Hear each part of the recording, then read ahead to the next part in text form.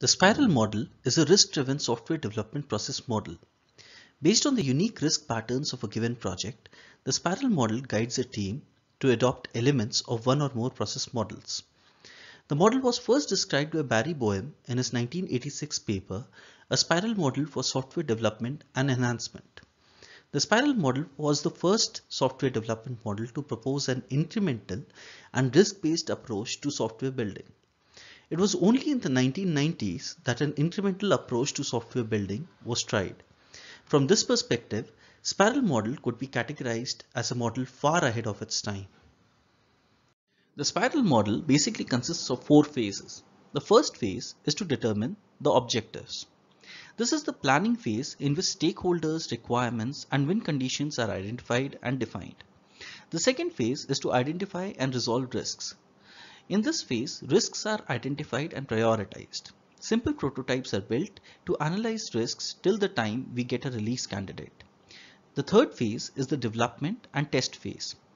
In this phase, the product is actually engineered. The team performs coding activities and develops prototypes.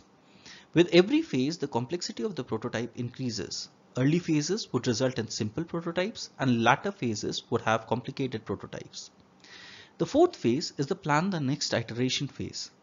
This is the evaluation phase in which stakeholder review and feedback occurs, and the next iteration, if at all needed, is planned.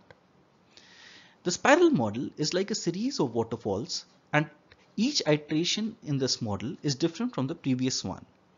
As we build a system, we get a better understanding of the requirements and the end goal. At the end of each iteration, a prototype is built till the time we get a release candidate. Prototypes are evaluated by stakeholders, and each iteration builds upon the output of the previous iteration. In this figure, the y-axis depicts the cumulative cost of the project, and the x-axis depicts the number of documents that are there to review.